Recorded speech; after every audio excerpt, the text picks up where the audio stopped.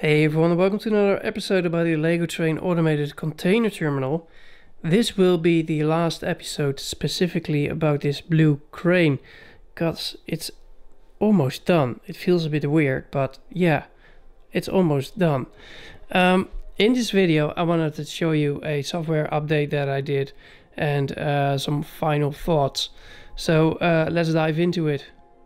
The first thing I wanted to discuss with you is a small software update that I made, and it has to do with the positioning of the containers. This row here has stacks of 3 high maximum. This row here has 2 at the max, because if you have 3 containers on this row here, if you pick up a container you cannot pass it because the crane can't get any higher. But since this is on the outer limit, this line can have 3 containers. The problem was that when the crane was picking up a container, it was moving the X and Y axis at the same time. So for example, if this was the situation and it needed to pick up this container here and move it in that direction, it would pick it up and then started moving it in the X and Y direction at the same time, and it was colliding with that container. So I didn't want that to happen. So what I did is I wrote a small program update that tells the crane that if one of these 3 positions has a stack of 3 high, then the crane needs to go first in that direction and then move into the Y direction. I call this X direction, this Y direction. So I implemented that, and I performed some other updates on the software as well. Another update that I made was about that this crane could be in a position that it's sitting idle for a few minutes. I don't know yet, it depends on a lot of factors.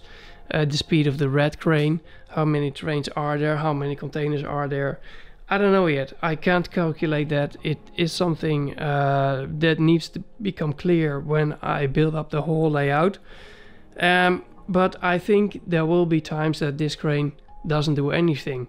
Well, that's too bad, because it's a nice crane, and I thought it would be a nice idea to actually have this crane moving while I'm recording, for example, the red crane, and then you see in the background the blue crane moving. That's a cool shot. So what I came up with is that there will be a timer, and this timer will tell the crane that when it's sitting idle for 2 minutes and it hasn't received a load or unload command from the overall control, it's going to shuffle some containers. So what it basically does is it's going to pick up a container and put it on another place 3 times. That's a routine that I wanted to show you, and maybe it doesn't make sense, but it actually does, because for example, when it wants to pick up this container here, the lowest one, it needs to first move these 2 containers first. So it's going to shuffle around some containers as preparation for another load or unload command coming from the overall control. So that's the idea. Speaking of the overall control, which is in that building over there, you see there's also an Arduino. It's connected to the controller of the crane with some hardwired signals, and as you can see, I connected some of those signals with LEDs, so I can actually see what the status is of the communication. And now I know what's happening, but I can assume that when the whole thing is running and there's some unexpected behavior of the crane, I can tell by the signals of the LEDs in what kind of state the crane is at that certain point. So enough talking, let's see what the crane does with the shuffling system. I already installed the program, so I just have to activate the powered up hub, and the first thing it's going to do is scan the containers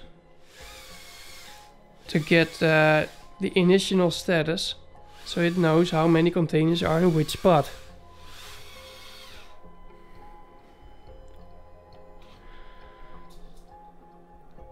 and then it's going to shovel the containers. So it's picking up from that position, and as you can see, it's now moving to that position over there, and it's going to do this 3 times.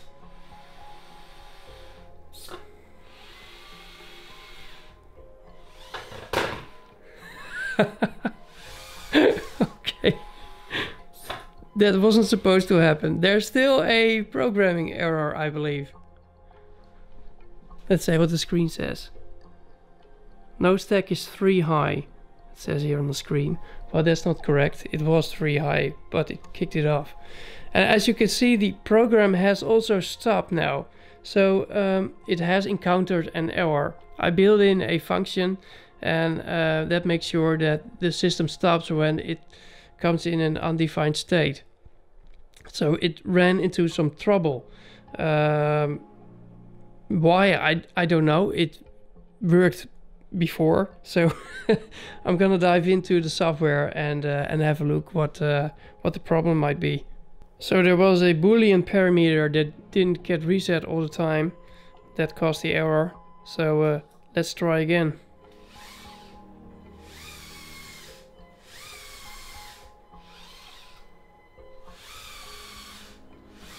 Scanning the containers.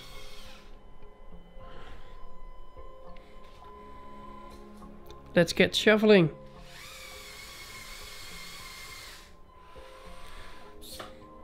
And now it has to go around the other container. Yeah.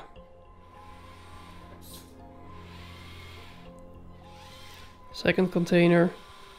Feels like picking that one again, that spot.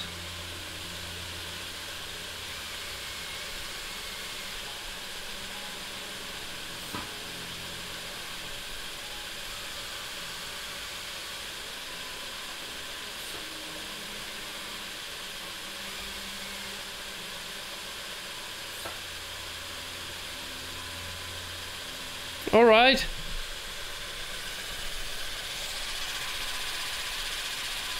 Turn off the compressor. Well, as you can see, it has totally random. Well, you didn't see it go random because you only see it once, but trust me, it's random. It randomly picks up containers and putting it in other places. If you look at the accuracy of the placement of the containers, there is some to gain, but it's not so much, so I can't do really anything about these kinds of offsets. So for now I'm happy, and it doesn't give any trouble also with loading the monorail. So I tested it by first shoveling the containers and then loading them on the monorail. So there are some offsets on the containers on the container yard, and then loading them on the monorail. That didn't give an issue, so I believe it's fine and it will work properly. So of course I have some detailing to do. I want to build a road somewhere here using these new road pieces, and so also a truck can come up here and I don't know, get a container loaded on the truck or something like that. It's a bit of a special, but I want to do something like that with loading the truck, and then the truck rides away with stop motion or something like that. I don't know yet. So this thing works now. That's cool. So I'm gonna park it on the side now, and before I continue with the red crane, which needs to be revived completely. It has been in storage for, I don't know, 2 years or something like that. Not storage externally, but here in the attic, but in a dusty corner, and it has fallen down, as you can see.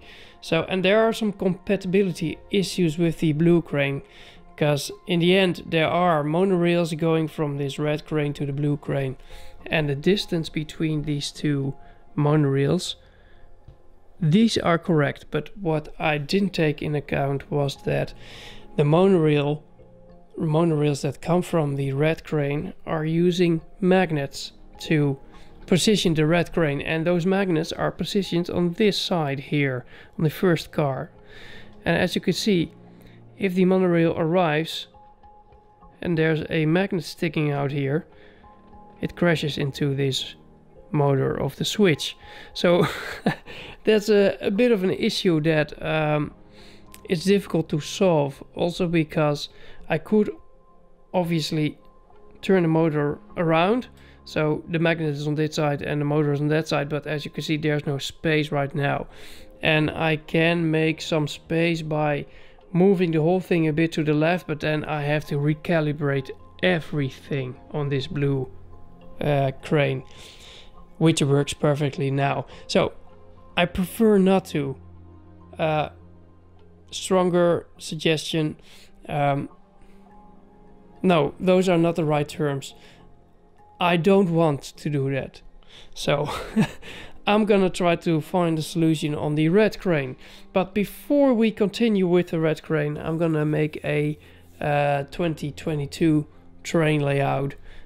Just a quick and dirty small video about the new trains coming out. And yeah, to keep my channel a bit alive, because I haven't uploaded a lot lately and I need to upload a bit more, so that's what I'm gonna do also. So please do check out my my main channel for that video. It's not available yet, of course, because the trains aren't there yet. There isn't a layout here. Takes some time, of course, but I'm gonna build a nice layout with some 2022 sets, train sets, and also some other city sets. So that's it for now. Thank you for watching. Next time you're gonna see this blue crane will be probably when I'm installing the whole thing.